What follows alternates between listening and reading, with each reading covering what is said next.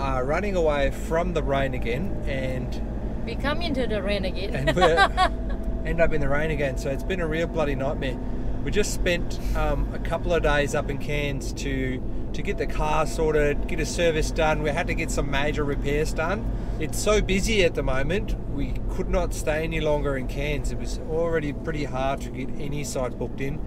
So we decided to backtrack a little bit, come a bit further south, and spend a few days around Babinda. Anyway, make a long story short, we are going to a private campsite. You can only find this place through wiki camps. It's not a hip camp. You have to call the guy up, say when you're arriving, and then he'll put you in his books. It looked pretty cool from the picture that I've seen, so it's going to be a surprise. It's going to be the first one we do where we go on a private land camping, eh Jenny? Yeah, we haven't done that before. Always wanted to do it, but the opportunity was never there, so now we're going to try to do that a bit more often, try to use a few hip camps, and try to get a few more private sites and see what it's like. You know, you don't know unless you tested it. All right, we'll go there first. I'll show you around a little bit.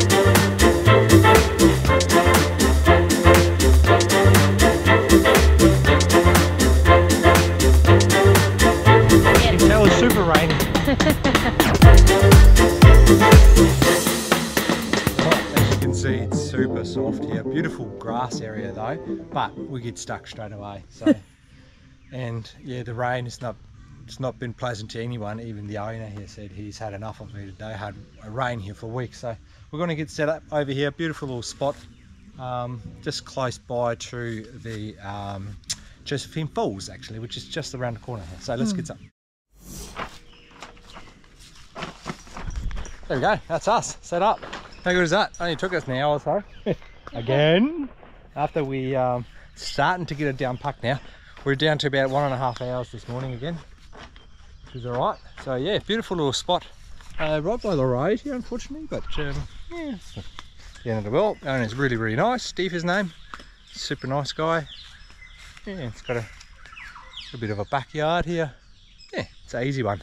I think it's $10 a night or something. Anyway, so we were here for a couple of nights, just trying to explore the area. I was going to do the hike up to Mount Bartle Frere, whatever it's called, which is Queensland's highest mountain. Unfortunately, the weather is probably stopping me from doing that. It's all cloudy, as you can see, and I know climbing a mountain is hard enough, but you want at least a bit of a view once you get up there, and the views are spectacular. Look, if it's raining like this, it might not make any sense, because you'll get up there, you'll be in dense fog or in the clouds, and you won't see any of it. Plus my knee's still giving me a bit of grief, so I'll do a couple of smaller hikes around the area. We'll definitely check out Josephine Falls, and we will check out Babinda Boulders, so that's coming up. We've got to wait a little bit here to get stuff done in Cairns. Camper trailer still needs a wheel alignment, so I had some really bad wear on my tyres. Check this out. Look at that. Look at this uneven wear. First time I've ever seen this. It looks weird. Look how uneven it's worn out. Like if it's in the inside, I would say, yeah, there's it's, you know, the camber is off or something, but it's not. It's actually, yeah, it's really weird wear. And then one of the guys in the caravan park told me, he said, oh look mate, have you done a wheel alignment? And I'm thinking, bugger me, last time I've done my suspension upgrade, I haven't done a wheel alignment ever. So he reckons it's probably due to the wheel alignment, which would make sense. So we booked it in Cairns. We have to wait though until, have to wait another week before we can get into it. So I have to hang around here for a little bit and just, yeah, explore the area, check it out. Hopefully the weather turns good. Hot. I'll just set out the camera trailer. Cool myself down with a fan here, portable fan. It is actually daytime. Well, it looks like nighttime in there. It's normal in the jungle like this. It doesn't look like in the jungle. It's always look like that. He say no light come through to the floor here. In the jungle. I think it helps if you open the windows.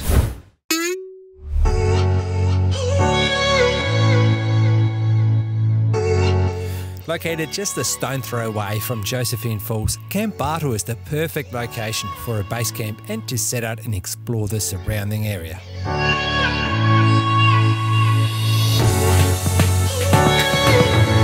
There are also some longer hiking trails nearby, such as the Wankaroo Falls. We'll put a link into the description for you if you're interested.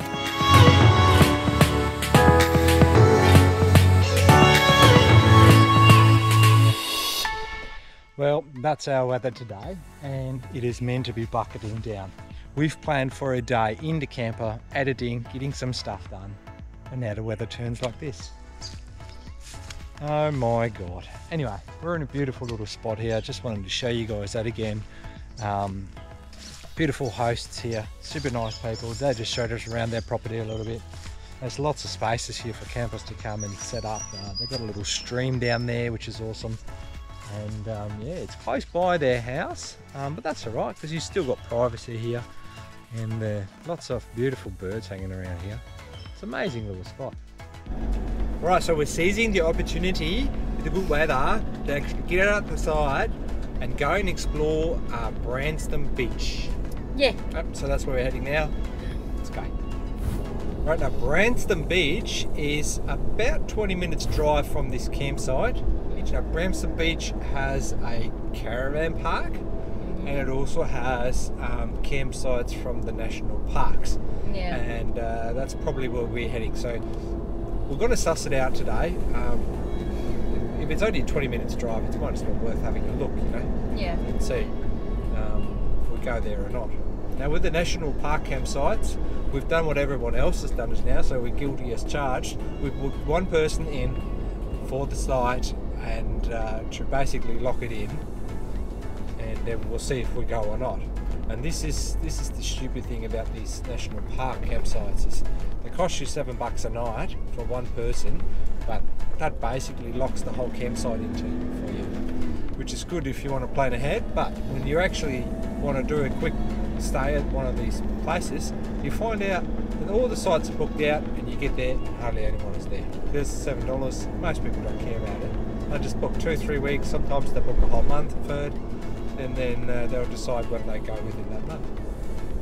So it is. Unfortunately, Yeah. not a good system, national parks. Put the honesty system back in. You register when you get there.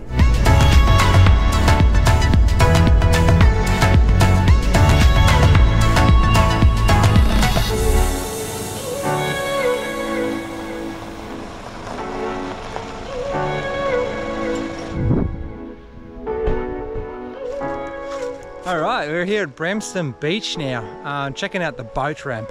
Not a very usable boat ramp because the water now just stops right there. Or you have to go in the creek. Unless you you're going up the creek. But it's a beautiful spot out here. Check this out. Wow.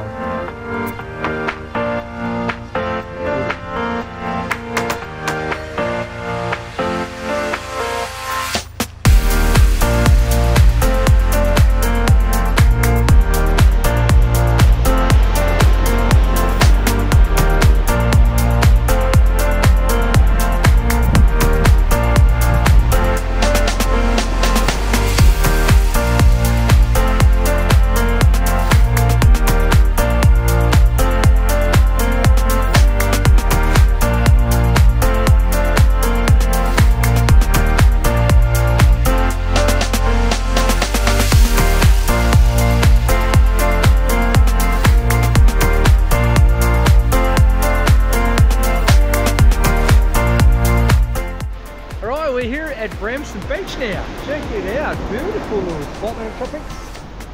Have a look at this. Yeah, boy. And this is right next to the caravan park. I don't know if you can see behind us here. There's a couple of setups right there. Right, so now we're on our way to the national park campsites. which is just on the northern side of Graham Beach. I'll put a map in there now so you can see what that looks like. So on the bottom part, you've got the caravan park, which is still pretty laid back and relaxed. Further a bit north, you've got the national park with their campsites. Campsites here, about $7 a night, and at the caravan park, if I'm not mistaken, it was about $30 a night. Gotta say, caravan park though, you have amenities, so they have costs, running costs, that's fair enough. And the national park campsites, it's just a spot. There is no toilets, you have to be fully self-sufficient, but you're right in amongst the trees.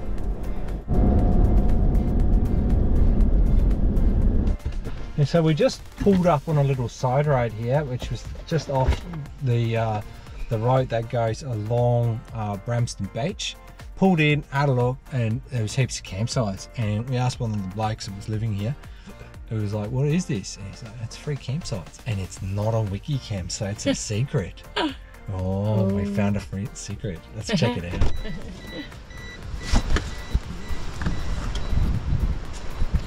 There's the sites up there. A few more sites here. Look at that. How's that for a campsite? Yeah, look, there's a couple of people in there. Obviously with free camps, it's always a bit of a thing, you know. Everyone locks up, so as soon as they pop up, so they get taken. Can't book them in, so it's a bit of a hit and miss. But yeah, look out, check out this camp here. That's perfect. That's a wicked secret campsite. So not on Wikicamps, man. How's that possible? We ain't gonna put it up. You only get the knowledge from us, and we'll show you where it is if you drop a comment below. How's that?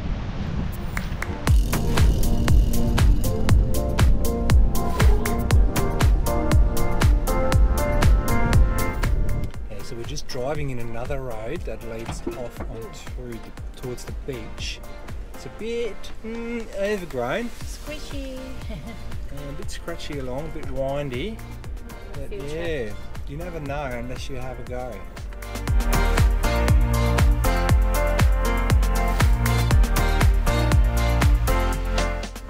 Yeah, pretty awesome. We just found a few camps just right on the beach, man. Like definitely an unofficial track. It's not on the maps or anything. But yeah, if you know the area, wow, this is cool. This is like Brian Beach camping. That's a secret spot, guys. Yeah, look at this. Check out this campsite. Check out that. Take on your rubbish, guys. Don't leave it out here. That's no good. Even though it's tin, but just take it home. Wow, check this out. How cool is that?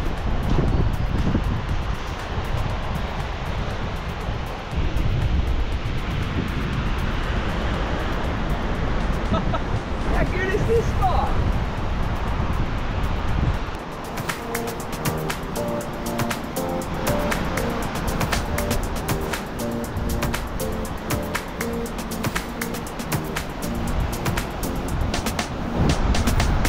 Yeah, so check this out. How nice is this spot? Beautiful.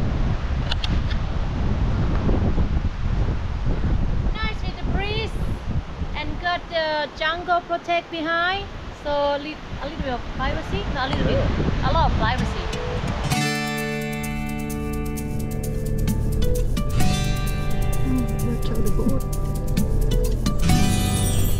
So we now got to the national park campsites, and we're trying to look for the one that we actually booked, and that's where we're going in the next episode, by the way. Yeah. We're going to the Graham Farmer National Park, is that what it's called? Graham National Park. Graham National Park, yeah. It's right next to the Russell River, and they've got paid campsites, like I said, $7 a night, which is not the end of the world. And we thought this was all like in one area, but they must be separated, because we saw campsite number 1. Yeah, at the entry. This was right at the entry, and yes, number 2 is our campsite. There we go, yeah. Alright, that's the campsite that we booked from the national park.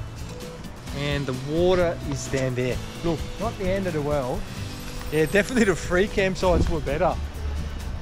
They were more closer to... This would have been the right spot. This would have been the perfect spot to set up the campsites. I don't know why they put it up there. Have a look. Not too bad, I guess. Here comes the bloody rain clouds again. Look at them. Over it. Over it. So, I'm gonna walk a little bit. You can always set up your camp chairs and stuff right on the front. You just gotta walk them down. Well, set them up here. You got a good view. All right. Well, that was Bramston Beach. We just wanted to come down, show you guys what it's like. Now, like I said, we were planned to come down here to stay at the national parks campsites, but we're just not sure if we should do it. Yeah. Two reasons for that. Number one is the weather is a bit of a concern. Like these sites are really nice, but you want to have good weather because there's not much else you can do. Yeah. Unless you just want to relax and hang out, that's fine. But if you don't have editing to do. Yeah, we've got a fair bit of editing to do. Yeah. We've got no reception down there, or very, very little. This is our first concern. So if we've got nothing else to do, we've got to get some editing done to bring you these videos. So there's nothing else really we could do there. If the weather was nice, so yeah, it's go for it. Yeah, it's not too bad. You can't obviously swim there, but you can have a fish or something. But I don't know. We might go there, we might not. We'll go suss it out. We've got to check the weather report every day and see what's happening. But it's a real pain in the back at the moment with the weather. Yeah. We can't go hiking. We can't go to some of the waterfalls. Yeah. We can't go to the beach. We can't leave the area because we're waiting for the cars to get fixed. Yeah. Yeah. Morning everyone, we're off to Josephine Falls and Babinda Boulders today. First stop is Josephine Falls, which is literally walking distance from our campsite. Super nice. So there's a 700-meter walk from the car park to the falls through some really beautiful rainforest. You can see Jenny's all geared up again, even though the footpath is all bitumen. But she's taking extra precautions. Safety first. Worried about her little friends again. Beautiful little trail though, check it out.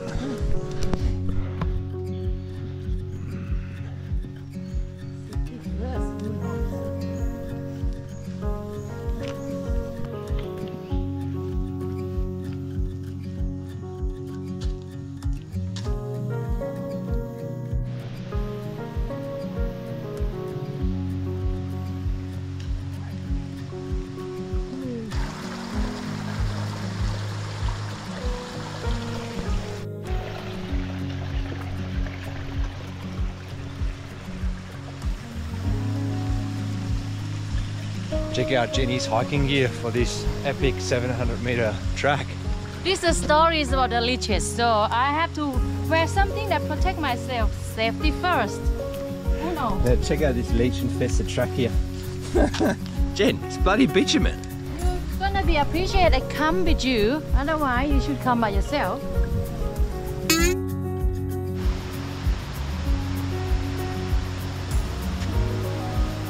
So, okay, we are here, Bottom Pool, Middle Creek platform and the viewing platform.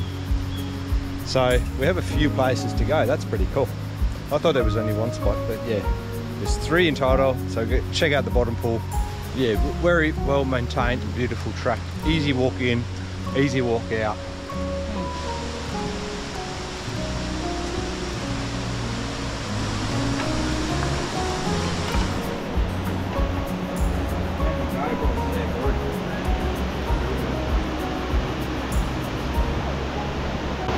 Rightio, so that's Josephine Falls, and out there that's the rock slide right there. So we're going to try and a little bit of rock sliding. Oh.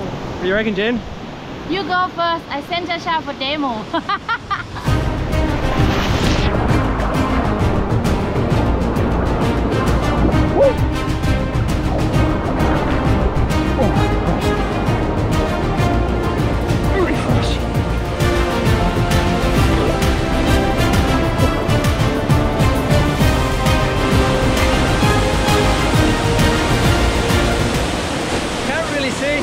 What's rocks on the bottom. I have no idea if I want to hit a rock or not.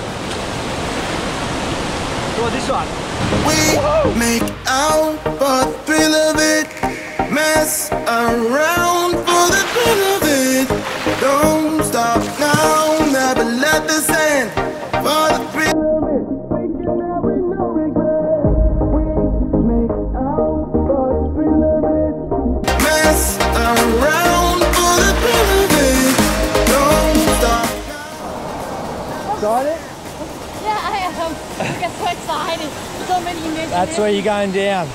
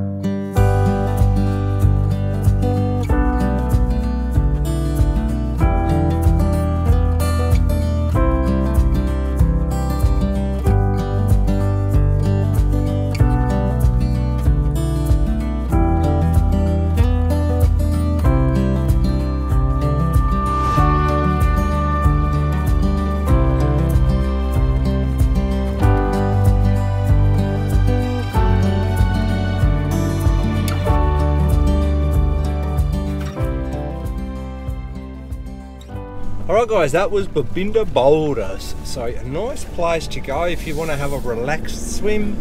Even though the car park looked super busy, it actually wasn't, because it's pretty wide, so there's a long walking track you've seen there that goes or follows the river. Unfortunately you can't swim anywhere other than the main sort of access area, main pool area there, which is pretty flat. Easy if you got kids, you know, they can have a splash around there. There's like a little platform for you to go in. So, all right, well that's it for this episode, guys. Hope you enjoyed it. You'll probably see us in the next episode. Well, I hope you see us in the next episode. Don't forget, hit that subscribe button. Give us a thumbs up if you like the video, and the notification bell if you want to get notified for new videos. Go like that. The next episode, we will finally head to Cape York, with the first stop being either Port Douglas or Daintree straight away. We'll see you there, guys. See you.